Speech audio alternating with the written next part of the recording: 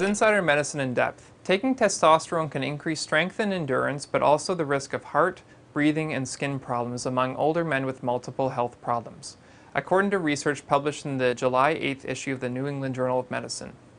Here is some information about testosterone. It is a hormone mainly produced by the testes that is generally found in higher quantities in men than women. In men, testosterone is important for maintaining bone density, fat distribution, muscle mass, sexual functioning, as well as production of red blood cells and sperm. Testosterone levels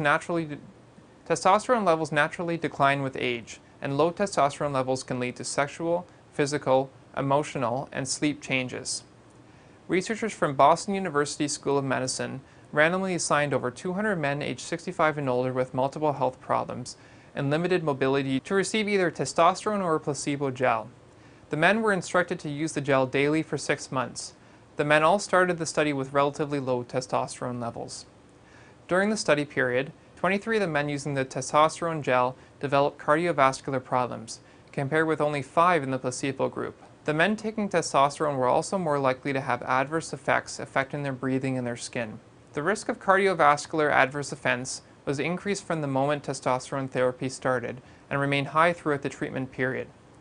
Strength and endurance were also increased among the men taking testosterone, however. Today's research highlights the potential risks and benefits of testosterone therapy for older men with multiple health problems. For Insider Medicine in Depth, this is Davin Johnson.